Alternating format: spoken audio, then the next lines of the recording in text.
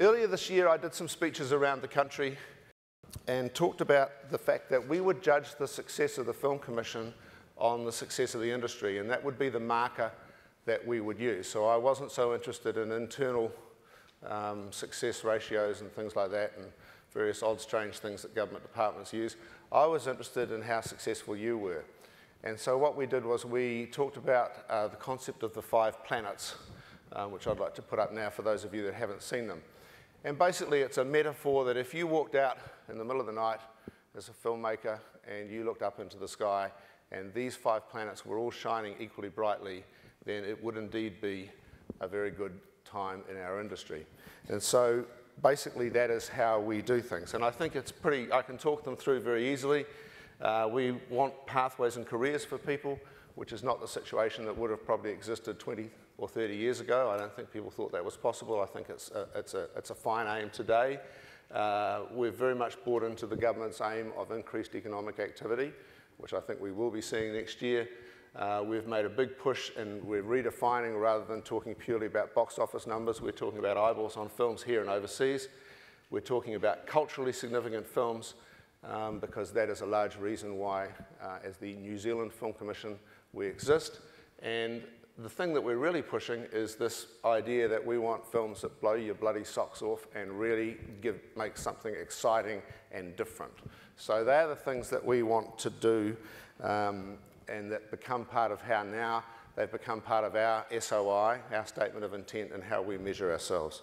So today what I thought I'd do is I'd drill down a little bit into a couple of these areas and give you some more detail on some changes that we're instigating. And then at the end I might look forward to a couple of challenges. But briefly before I start, I do want to say one thing we don't have a problem with for the industry, and that's overall government financial support.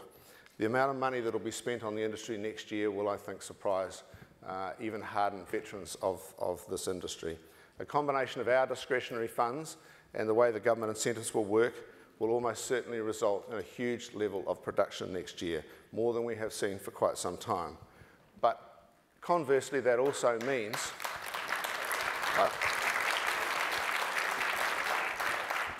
I do like a man who starts a clap.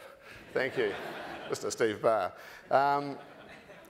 But what it means also, maybe not clap at the end of this because this is something we really have to think about, is it now means we're under pressure to deliver to some extent to those people, to the government, and that means we have to deliver some great films, we have to deliver that economic growth that they're looking for, and we have to deliver those audiences. So how are we going to do that, and what are the challenges we face in delivering? So I talked earlier in the year about, in the various speeches, about a thing called pathways to feature film production, and I indicated that I wasn't particularly convinced that talented people were moving towards feature production as well or as successfully as they could. And that includes writers, directors and producers, that sort of above the line talent area. And what I mean by that is I don't mean that these people aren't talented. I think we have plenty of talent, including writers. But I had a very interesting discussion with Peter Jackson where he had done a little chart of looking at and he just chose directors, I guess, because he's a director, and he'd done a chart of the first 17 years of the Film Commission and the last 17 years of the Film Commission, and he'd looked at the directors that had gone to have very successful international careers. Now, it's a little difficult to decide how to define this, but he just chose a particular measure of were they able to make films without Film Commission money, which I think is, you know, not a bad way to do it. And what he found was that in the first 17 years of the Film Commission, there were 4 times as many people in that list as there have been in the last 17 years. Now, okay, you know, some people are still works in progress in the last year or two, but I did think it was very interesting. It was something in the sense that we created a lot of very, very successful people then who've gone into this career thing that we're talking about, but we've been struggling a little bit in the last period to do the same sort of thing. So I think it's a little bit to do with the pathways and the way that people go into moving into those films and how we choose those people and how we make it, how we identify them and things like that. So I think that we've put a lot of effort into this at the Film Commission. We've created this department called the Talent and Development Relationships Department, and I think some of you know about that, and these are the people that work in that area now. And the phrase that they use there is to find, foster and connect outstanding New Zealand screen talent. So we're becoming a little bit more proactive than perhaps the Film Commission was in the past. But what we've also started to do is to think about what's the ecosystem that exists in this kind of pre-feature world. How do people move to become feature directors? And we've developed this idea here, which again is you're having metaphor day today, and I'm very conscious with metaphors that things can go terribly wrong with them. What we're talking about here is the sort of stepping stones across a river to feature film production, and the sorts of things and activities that people are involved in that help. And I know that, you know, I'm picking that Keith Barclay will be doing some sort of lovely article about people who fall in the river and drown. So I'm kind of conscious that this is that we're on a slightly thin edge here, but that's okay. So what I think happened in the past, and this came out a little bit when we did the consultation discussions around the country, is that the previous thing to some degree was a sort of a thing called the Film Commission ladder, where people went, you know, $10,000 short film, $30,000 short film, premiere thing, feature film. I think that we need to see this a lot wider, and we need to see it with a lot less involvement of the Film Commission. So the black stones at the moment are things that the Film Commission is heavily involved in, puts most of the money in. The grey stones are somewhat devolved situations that we don't put, we might put a little bit of money in, but we essentially don't run. They are pretty much run on their own. And the white stones are things that have got absolutely nothing to do with the Film Commission whatsoever. And the key thing we want to talk about is that there are multiple pathways to the other side. And if you looked at the early careers of people like Toa Fraser, Peter Jackson, Galen Preston, Roger Donaldson, Robin Scholes, John Barnett, they would all have taken a different path. So certainly in the earlier days, I think that the pathways and the ways that people got to feature production was a little bit more varied, and this is something that we want to encourage. So we've made some changes to some of the stepping stones that we're involved in, while acknowledging all of the others. So one of the things we've done already, which I think has been I sense has been very successful, is we've introduced a thing called Hayara, which is a devolved fund for Māori and Pacifica filmmakers. This is a group here, this is the Piki group, who recently had a one-week workshop, and all indications coming out from that are extremely positive. We put $200,000 into the first round for 3 groups. We have applications, I think, that are coming in at the moment for another round of around $200,000 that we will announce in November. We can also announce today that we have finally concluded negotiations with 3 new business development scheme companies to join Libertine. So people will know that Libertine was announced last year and is operating. And we now have 3 new ones. Matthew Metcalf's company, GFC Fightertown. The Gibson Group in association with Catherine Fitzgerald's company, Blueskin, and Steve Barr. And a new company which has been formed by a grouping of people coming together called Field Theory, which includes the principals Philippa Campbell, Fiona Copland, and Tim Sanders, and along as consultants they have with them Chris Matson, Paula Jelfin, and Michael Eldred.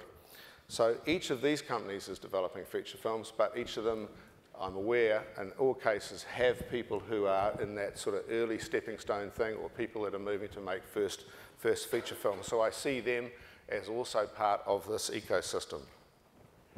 And of course, there are still companies like South Pacific Pictures who probably spend more money than everybody else in all of these companies, and probably the Film Commission, in terms of script development and support of writers. So I'll just go back and remind you about the stepping stone thing. So after a little bit of consultation and then quite a lot of internal discussion at the Film Commission, and then more recently some more consultation, I'm also announcing today there will be no more premiere shorts. So that's 6 fewer short films that are currently budgeted at $90,000 each. And this decision, I think, might be contentious with a few people in spite of the consultation, but we do believe that this is the right decision. The Film Commission's been spending about $1 million a year on short films, which is the same amount of money that it spends on feature film development. And I think that probably that ratio is a little bit wrong. So Premiere Shorts is about 14 years old now, and I think it was interesting in the consultation that there was an acceptance that there were a few creaky joints around things, and that it was an interesting time to perhaps move on. So Fresh 10 and Fresh 30 are still in existence, and in fact on Friday we announced, I think it was 14 films, 14 short films for that, and we have no intention of changing that. However, we now have $500,000 that will be available in a new fund called Premier Pathways. Excuse me a moment. So this fund is intended to be a lot more flexible, with the added aim of being a lot more focused on getting you to the other side of the river, rather than just to play in the river. It is for moving image materials. That was an ad lib, that wasn't written on the script, I might add. That's the sort of thing that's going to get me into trouble. Short films do qualify for this, but also so do proof of concept reels, scenes from your feature script, or teaser trailers. And we will be announcing some dates for applications shortly, but as opposed to Premier Shorts, which is once a year, this will probably be around 4 times a year, because one of the things that certainly came out in the consultation was more regular. To be honest, I would like to do it a little more than 4 times, but it's surprising. I have learnt coming into the Film Commission environment that the mere process of collating applications and going backwards and forwards with people before you can make a decision is a little bit more complicated than I probably, in my naive mind, thought. So there's a small giggle there from Lisa, the head of production. So what we think we'll do with this is it'll be administered by the talent development and relationships area rather than the production department, partly for these reasons of administration, because development and production have got a huge workload at the moment. We'll probably make the decision with a group of 3, which will be myself, 1 from production and development and 1 from talent development. We have had some discussions and consultation with the industry about having outside consultants, and we're not averse to that at all. We're quite interested in that, but it does tend to make the process a bit longer and a bit more complicated, and we're weighing up, you know, can we do 1 more round, or can we get things done quicker versus, you know, that impression that the industry quite likes, that there is, you know, some neutrality in the decision making. So if people have opinions about that, we're still open to how we do it. The key thing, though, is that people who apply will have to have a substantially developed feature film script. Hence the discussion about the playing in the river. You have to be heading towards the other side. That's probably at least a second draft script. It wouldn't have to be developed with us or through us or have any association with us. It can just be a second draft script or script at that sort of stage. And it's very important that while it could be a short film, it could be a piece out of the script, it could be some sort of proof of concept thing, it has to in some way convince us that it is helping you get your film made. So I don't just want to say, I've got a script for a film and I'd like to make something over here. They have to be in some way connected, so that again we're trying to help you get to the other side. Also, to widen the net a little bit, what we're going to do is to do a little bit of work in association with the 48-hour film people, and we're going to put a little bit of money into a more devolved thing for them. That's for Ants and Tim, where people who sort of end up in the top half dozen or 10 or 5 or 3 or whatever people feel, who also have some sort of feature film project, can have a separate amount of money to help them do something. And it could be a bit wider. It might be to take them on a trip somewhere to advance something. Those scripts probably don't need to be as advanced, but again, we're just trying to devolve and push out a little bit of money and to find some people in 48 hours that maybe we wouldn't find through Fresh 10 and Fresh 30. So just pushing it a little bit wider. So there'll be some money floating around there. We're also going to increase the flexibility in the Fresh 10 and the Fresh 30s after consultation. There's a feeling sometimes that, you know, something probably should be made for 20,000 or it should be made for 40,000. Technically, it will still be 10 and 30,000, but occasionally there will be discretion for those budget ranges to be shifted for people in deserving cases where that can happen. And don't forget, there is still a short film finishing grants and things like that that are available. So the idea with this is that we will be trialling these to some degree, and if we see the industry a little bit more in this kind of ecosystem way, then our plan is literally sort of almost every year to push and pull a certain amount and go, well, that didn't work that well, let's take some of that money, this is working really well, let's push it over here. So expect a little bit of movement around the parameters and things like that, but also expect it to be within the ecosystem. And just a reminder, one of the key things that hopefully is coming across, that while I'm talking about what we're doing within the ecosystem, we're very, very conscious that we are just a part of it, and people can travel right across the white stones and the grey stones perfectly happily, or they can just jump right over to the other side, as pretty much Toa Fraser did, I think. So there's lots of different ways to do it, and sometimes it's a combination. I think Gerard Johnston, who looks like he's going to have a terrific career as a feature film director, certainly began well on running out of one of the Escalator films, but really what's given his career a huge kickstart is that Peter Jackson rang somebody in the US and said, have you seen this film? This film is amazing. And sometimes it's as simple as that. It's a connection or some other way that someone's career gets advanced. It's not necessarily because of a bunch of people sitting in an office in Wellington.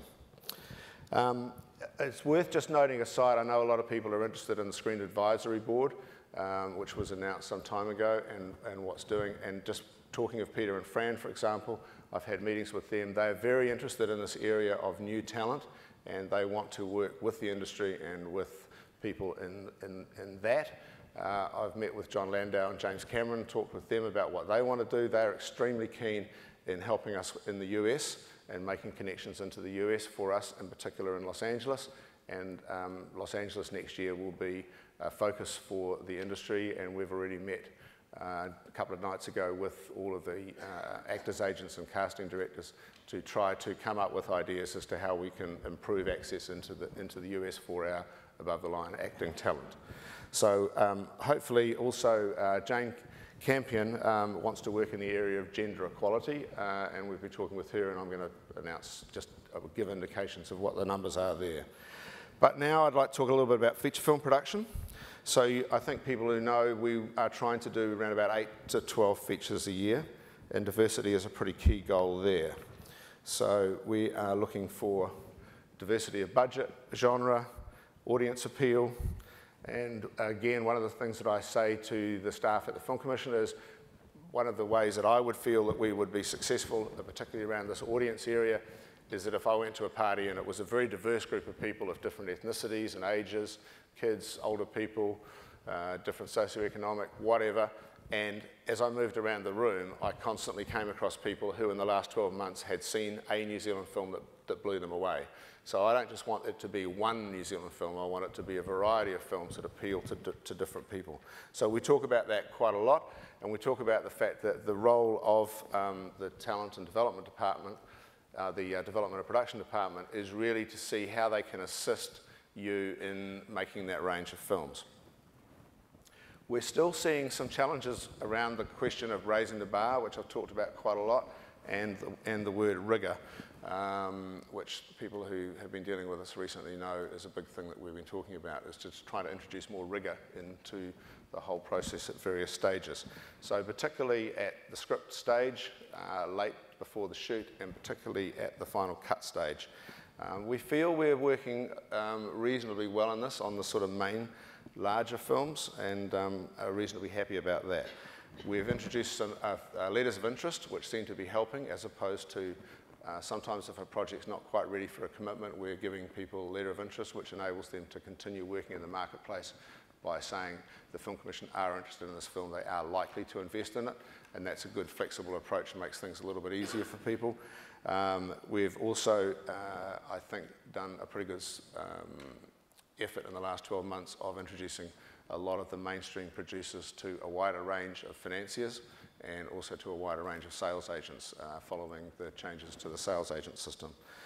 We've also really pleasingly seen a growth in private finance. So there's quite a lot more private finance coming in. It's very rare now for someone to come in for funding without some private investment attached to a film, which is something that definitely wasn't existing a couple of years ago. We've also got the very interesting experiment going on at the moment.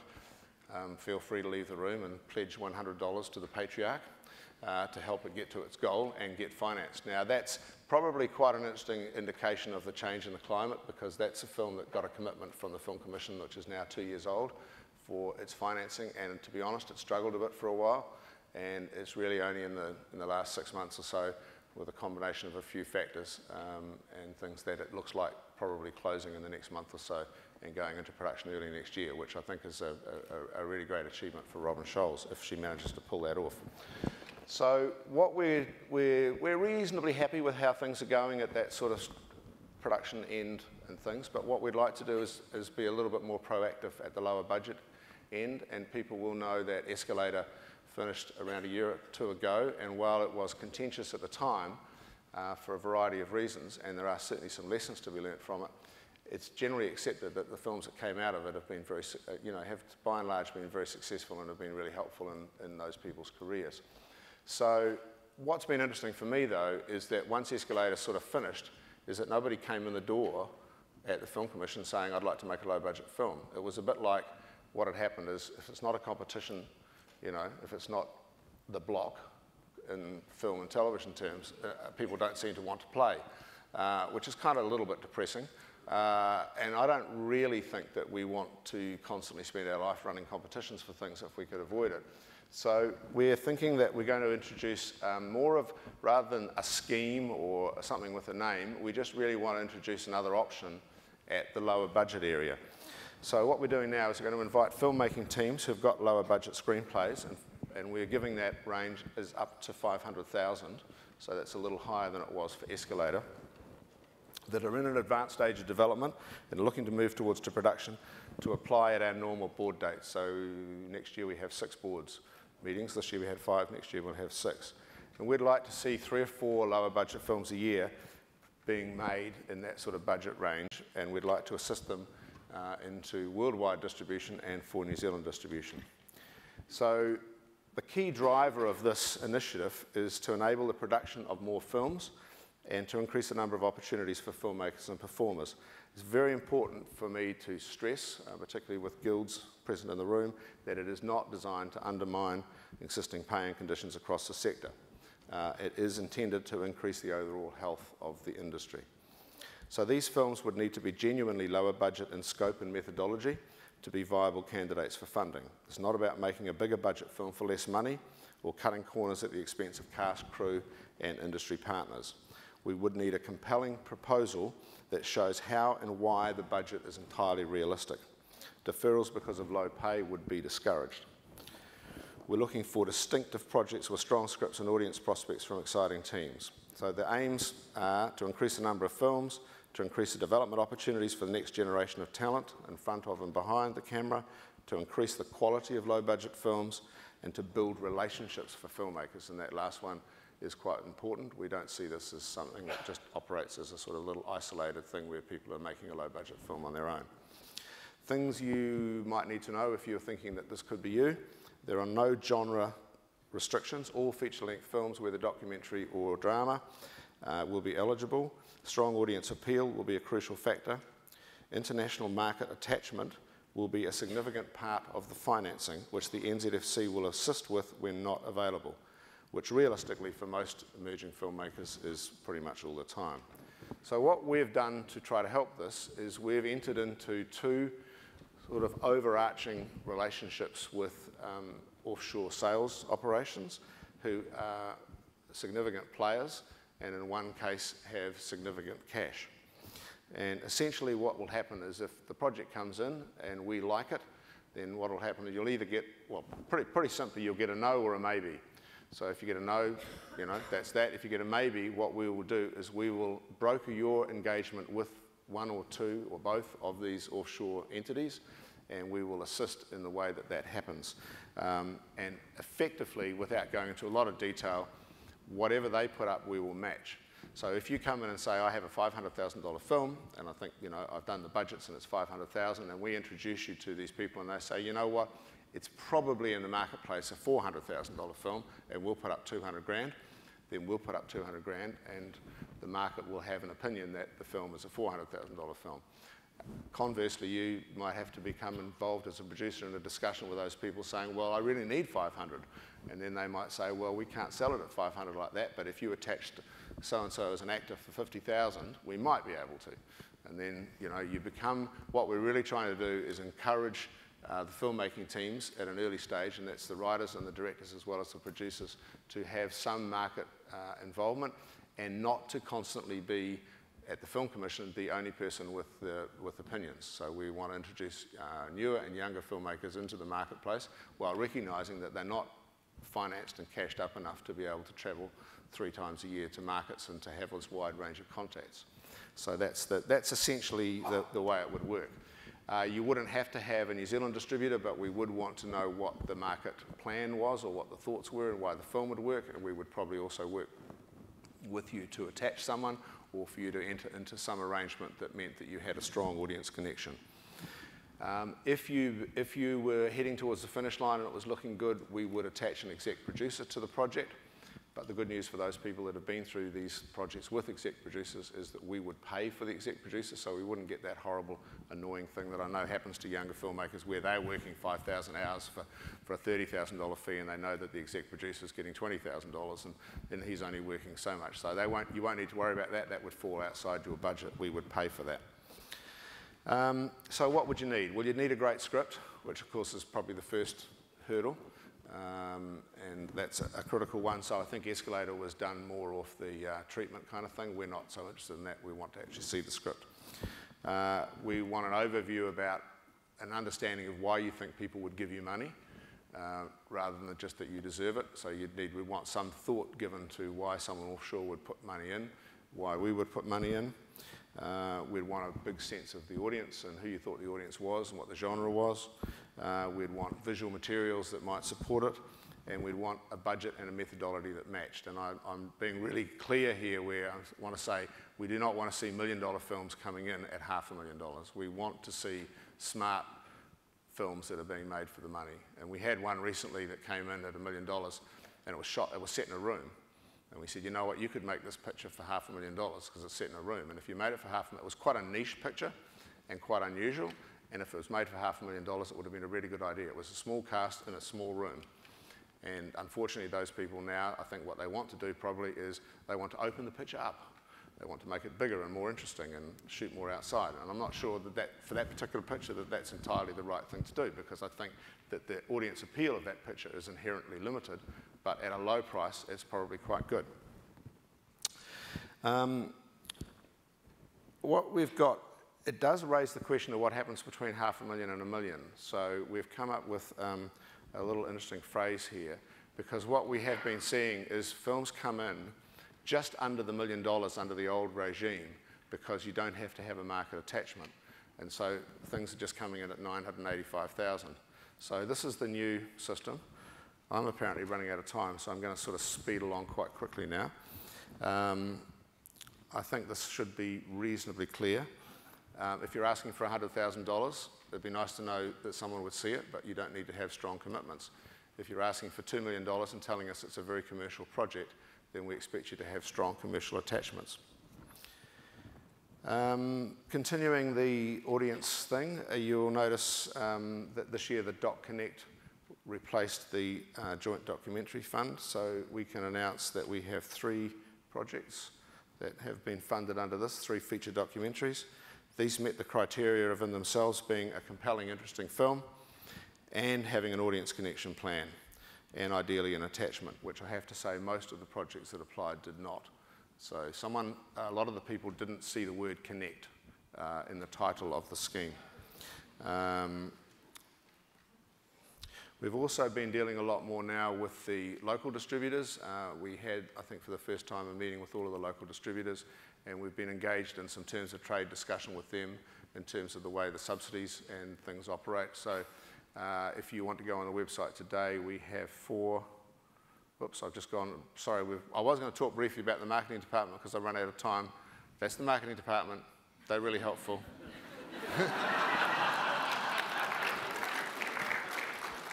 This is where the money is.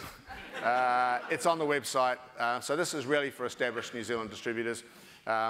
These things are reasonably self-explanatory. The P&A grant is similar. There is now a VPF grant to get around the problems of VPF. We've created an innovation grant where we're encouraging distributors and people we're prepared to fund up to 90% of a smaller amount of money for something very, very innovative, a little bit like Everything We Loved was done as a day-and-date VOD and film festival release, and we contributed substantially to that because we were interested to see what would happen if we did a release like that, and so that was very good. And the box office statistics one is a version of subsidising the rent track numbers for distributors on the basis that we can access that information ourselves. I'm going to have to cut a couple of pieces, but that's all right. There will be a version of this on the website. I think it's up now, actually. It's probably worth mentioning while we're talking about the rent track system that we now have a strategy and insights advisor, Selena Joe, who's working 3 days a week with us and 2 days with New Zealand On Air. And she's working very closely with the market department on her main research project, which is who is watching New Zealand films and where. And so next year we expect to be able to provide you with a lot of audience market research reports. And these will help with the very things we're trying to do, which is identify our audiences, build them, and connect with them, and have a lot more knowledge about how we go there. She's also, incidentally, up on the website today as the results of some work that she did. And this is the lovely thing about having someone like Selena. This was quite quick for us to do. Some gender information around applicants as writers, directors, and producers. And I don't think anyone will be particularly surprised by the results of that. We have indicated already to WIFT, and I'd like to extend that invitation to the Writers Guild and to the Directors and Editors Guild, that we would like to consult with them about ways that we think that is possible to address this issue. I would stress we'd like to work ideally with the guilds and not with just everybody individually, so if people have thoughts on that topic, please come back through those guilds. I did think it would be quite nice.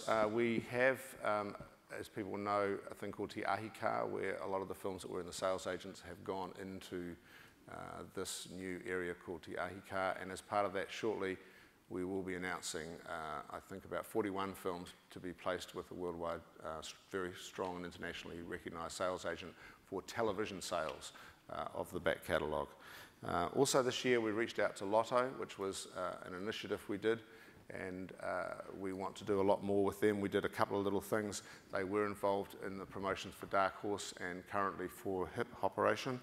And as part of that, Tom Hearn and I were invited down to Gibson, where Dark Horse was shot, and we did a little ceremony here with the Lotto retailers and with the board.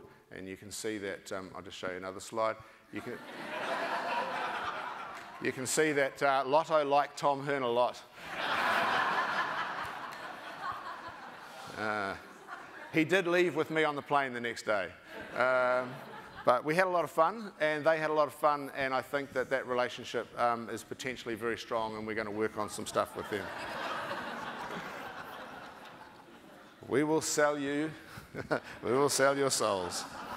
I'd also like to announce next year we will be having, we're going to create some local distribution long-term sort of seminars which will run over several months, where people with films in sort of mid-development, teams of them will work over a number of weekends on a curriculum that covers the entire gamut of local production, of local distribution, which will include buying time on television, PR campaigns, splits with the cinemas and everything.